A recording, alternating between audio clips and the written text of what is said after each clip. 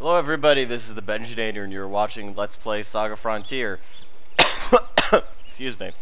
So we just finished our friend Loot's quest, and as you probably discovered from watching those videos, if you did, it's a very short and fairly stupid quest. But we're past the halfway point, guys. We've completed 4 quests and there's only 3 more to go. Now, originally I was going to be thinking about doing Amelia's quest. That was for a long time what I figured it was going to be. But I decided instead we are going to go with Riki's quest. So unlike Loot's quest, this is actually a quest that is... Okay, I gotta stop saying quest, I'm repeating myself so much. But it is a journey, a scenario, so to speak, that is actually well designed. However, there are elements of this particular quest that are a real pain in the ass, and you'll be seeing what those are. Not right away. Actually, if you've been following this LP and you've seen how some of the other quests go, you'll actually, I think, be somewhat impressed with how the beginning goes. So let's enter Riki's quest. I know exactly what type of pain I'm in for, but I think that I'm not going to spoil it for anybody. You'll see soon enough exactly what type of crap that you're going to be dealing with pretty soon. But it's not a bad quest. It's just it's aggravating. Amelia's quest is a lot easier to deal with. Trust me. All right, so let us begin. Woo! That's a place we haven't seen before. It looks like some kind of Omnimax theater that had an accident with red stuff spilling out of it. Yeah, this place looks pretty creepy. What be going on here?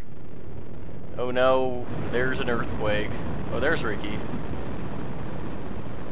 We're gonna start off this quest with him, like, trying to get out of some kind of avalanche. Is that what's going on? Okay, no, he's alright. Go Riki.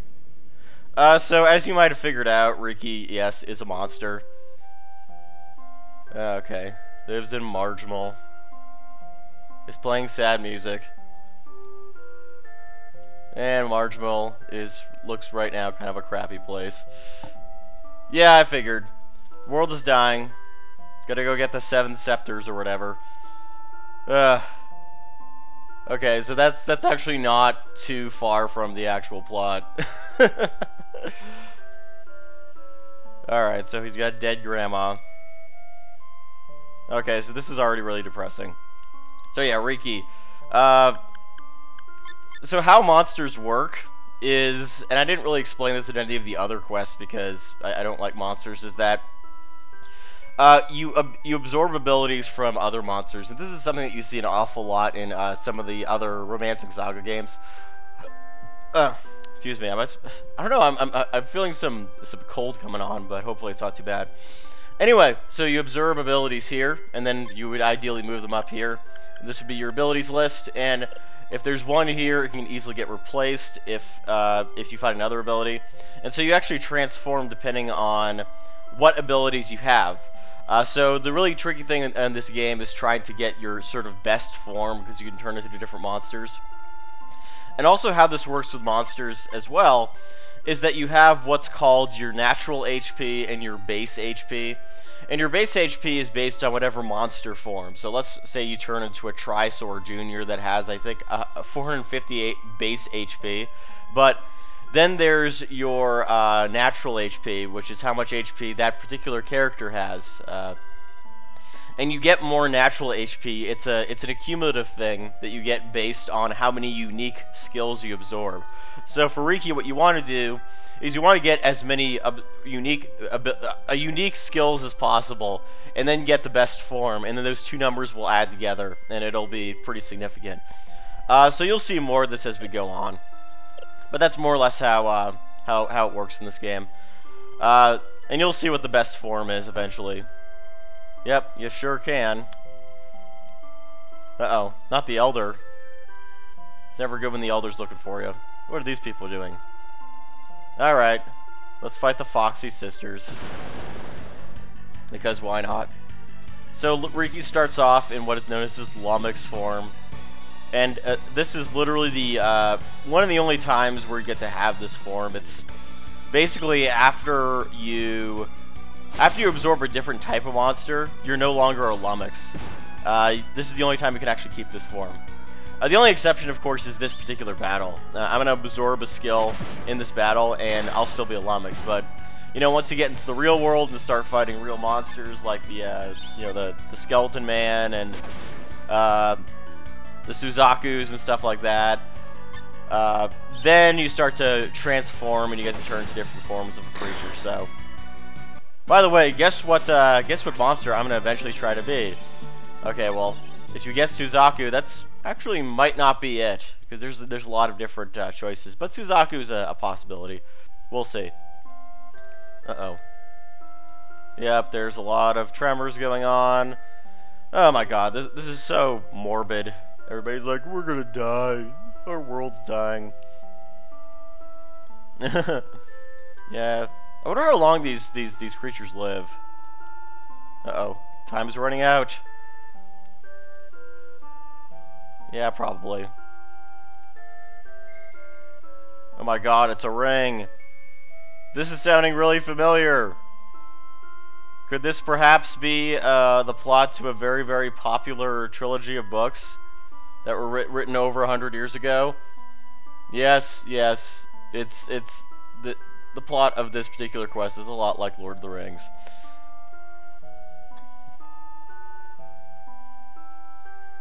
Yep.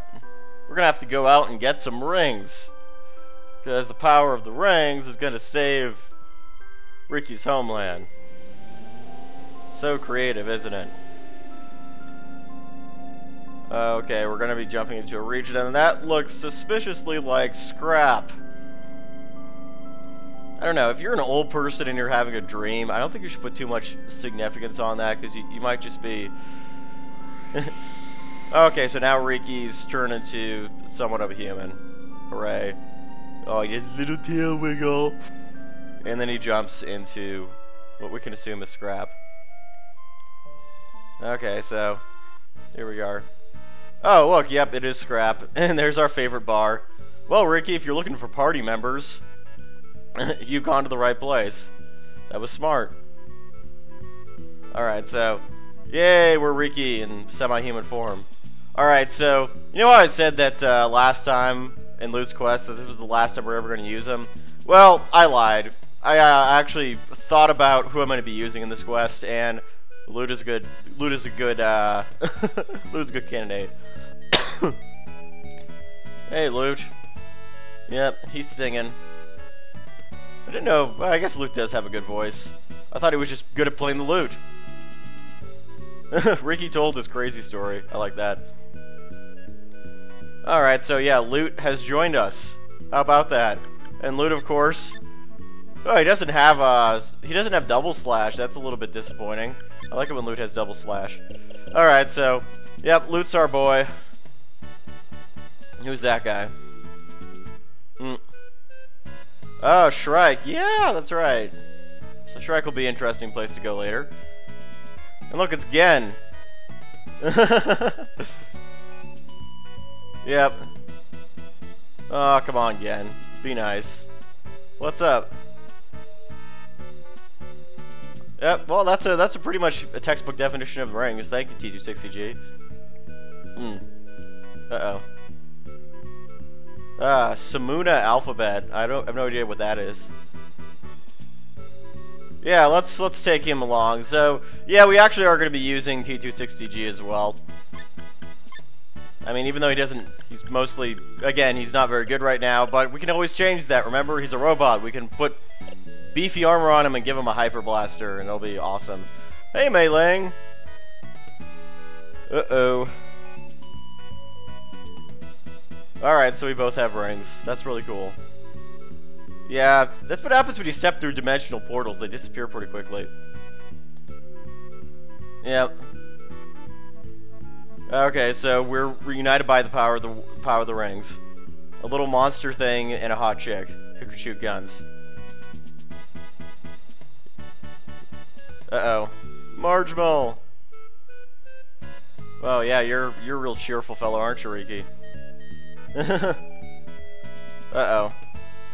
Yeah, well, terraforming and natural calamities are kind of hard to reverse, aren't they? Alright, let's save Riki's crappy little, you know, Land Before Time world. Easy. Just ask people to let them have their rings. Yeah. Exactly. Gonna meet one real soon. Bad people and garbage. Yeah, the dialogue here is actually kind of... It's kind of funny. Like, it's a little bit lighter than some of the other stuff. Oh, yeah, didn't want to talk to him again. Alright, well, we got a decent party right now. We got our friend Mei Ling, who we haven't used in about 3 quests. No, and she's got quick draw. That's awesome. Yeah, it's interesting when you start quests after old ones and you reach a certain battle rank, there are party members that just start with certain abilities. Oh, hey, Gen. Gen's coming with us. A drunk joined the party, yes. Our friend Gen. Alright, so we can't really do much right now. We could go to the junk shop, but we only have 100 credits. Must have been Riki's allowance or something. We can try to sleep here, but there's no point. And of course, if you try to go to... Yeah, 10,000 credits to go to Kurong. Yeah, you can't do that. Even though, as we found out in the last quest, even if you don't have, or, well, I didn't show you, but if you actually have 0 credits and she asks for 100 credits, she pretty much gives you a ride for free. So let's head to this office right here. This is something I haven't really showed you before. Caballero! What's going on? Uh-oh. What's going on? Oh no! Don't prostitute yourself, Mei Ling, for a stupid ring. What? Oh... Yeah, what's going on, man? Yeah, Loot knows what's up. Loot knows about the lying tendencies of men to, you know, sleep with women. Oh, come on, Mei Ling. I mean, I know you're like a somewhat of a kung fu master, supposedly. You can never trust a guy with a fedora that has like a Skullosaurus and a robot as a pet. Alright, so what's going on? Okay, so we're gonna be formulating a plan. This is pretty exciting. It's good to see these party members that usually don't say anything to each other work together. Like a couple of bosses. This is exciting. Alright, so pretty much the only thing you can do now is just say, I'm ready. Yeah. There's not really much to prepare because you can't really do much at this point in the game. It's not like, oh crap, I forgot to get a bunch of cures and stuff like that. Alright, so let's go in the back. Let's do it. Alright. Woohoo! It's gonna be exciting. Now it's playing some epic showdown old-timey western music, which is exciting. And now Riki's gonna walk backwards like he's showing them a tour. He's giving them a campus tour of the factory. So this part's actually kind of fun. So yeah, the robot's going to use all of his junk bazooka powers. Okay, that just doesn't sound right, junk bazooka. I don't think the translators were really thinking that one through when they came up with that. Uh-oh. What's going to do? Oh, look at that slap. I like how they actually bothered to animate her. She could have just done like a little spin thing. Yeah, she's alright. Woo! Thanks, Riki. Yep. Loot's a good guy. Yeah, she is pretty tough. Alright, Caballero. Caballero's got a ring, and what do we got here? 400 credits. Alright, so this is actually one of those, this is one of these secret areas, so already we're off to a good start. Can't go here with any of the other characters, which is pretty awesome. Alright, gonna be expecting our attack. So now we got a full party. Yeah, look at that. We got a... And actually, the one thing that I should mention is that 4 of these 5 characters you want to use. So, this is gonna sound really weird because Mei Ling is actually one of these more important characters of this quest, but you don't want to be using her forever. You definitely do not want to be using Mei Ling forever. So, when you get a chance to get another party member that you think is pretty strong, replace her. Alright, so what's in here? Oh, look, treasure. Whee!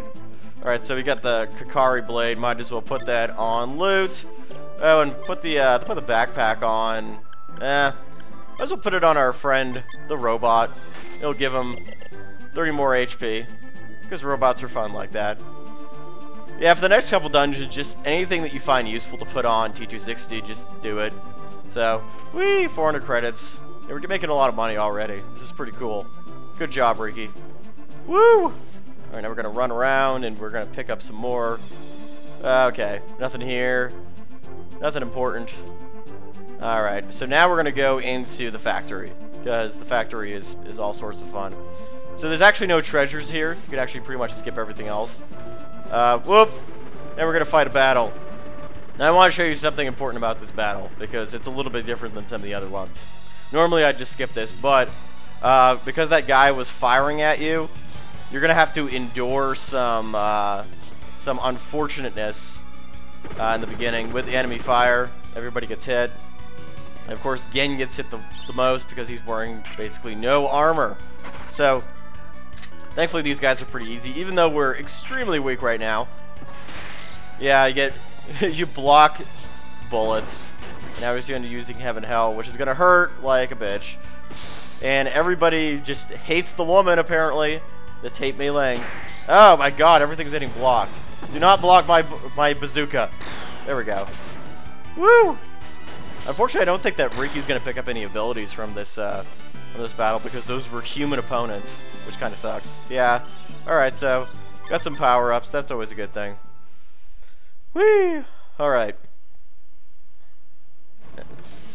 Now, if I recall, there's something in that glowing box right there, so we're just going to fight this battle.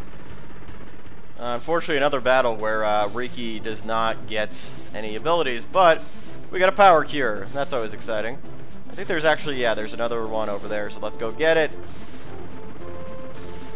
Once we fight this gun card thingy. Felt like forever before, since I fought a McDobby. Alright, so let's see if we can get around this guy and grab a steel amulet. That's exciting. Let's put it on. Let's put it on again. He needs something. He's got Buttoware.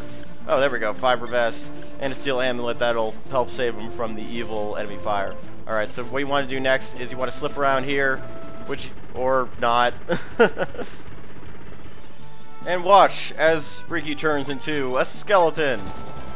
Or, okay, a giant spear. That works too. Okay, so yeah, now we have a giant spear, or floating spear in our party. So what you want to do when that happens is you want to equip his ability and move it up here.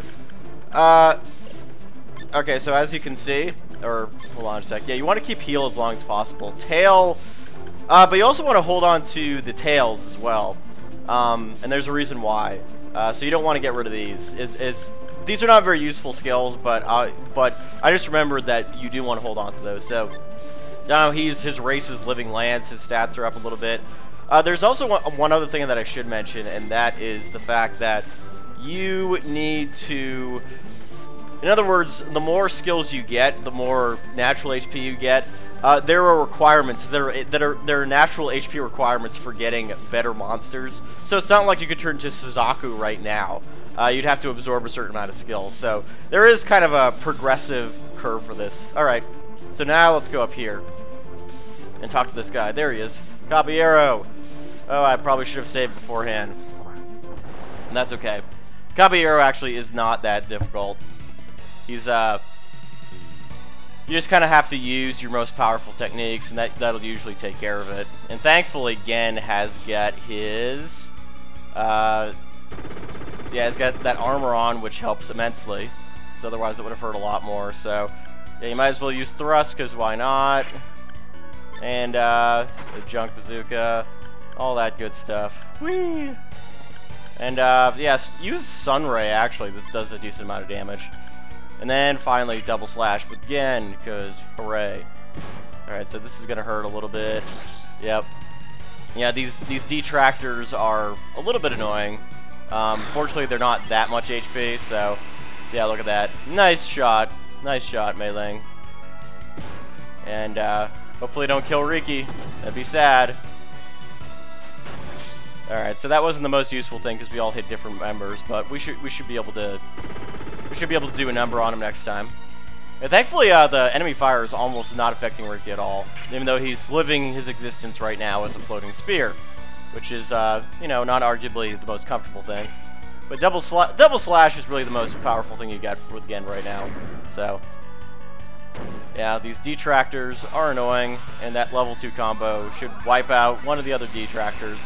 Yay, you're dead. Yeah, 688, you're not surviving that. More bazookas. Come on, Loot, you can do it. All right, so now we only got the other dude left, whatever his name is.